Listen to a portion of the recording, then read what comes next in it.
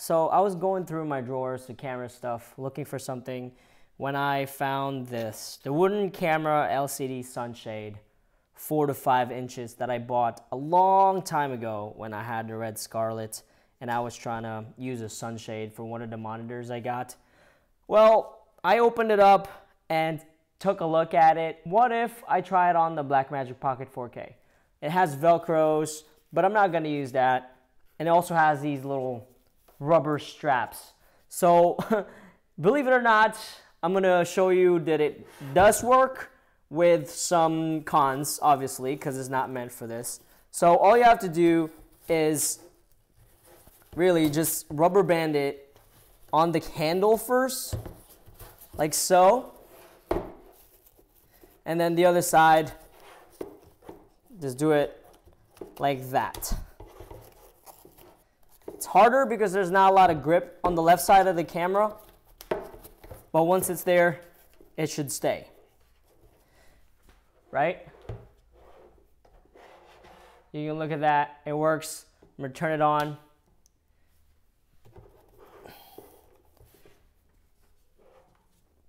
And you can see that it's perfect.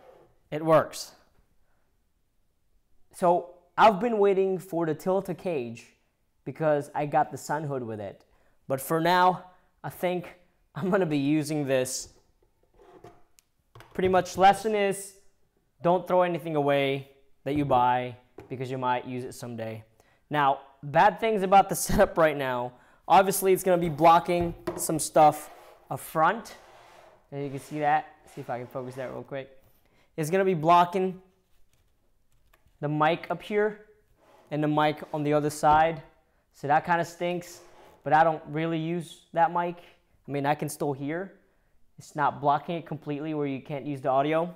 Also, the power button up here is blocking it as well, which is kind of a good thing and a bad thing. Once you turn it on, you should just kind of move it over, kind of like what I'm doing right now, so that you won't accidentally turn your camera off.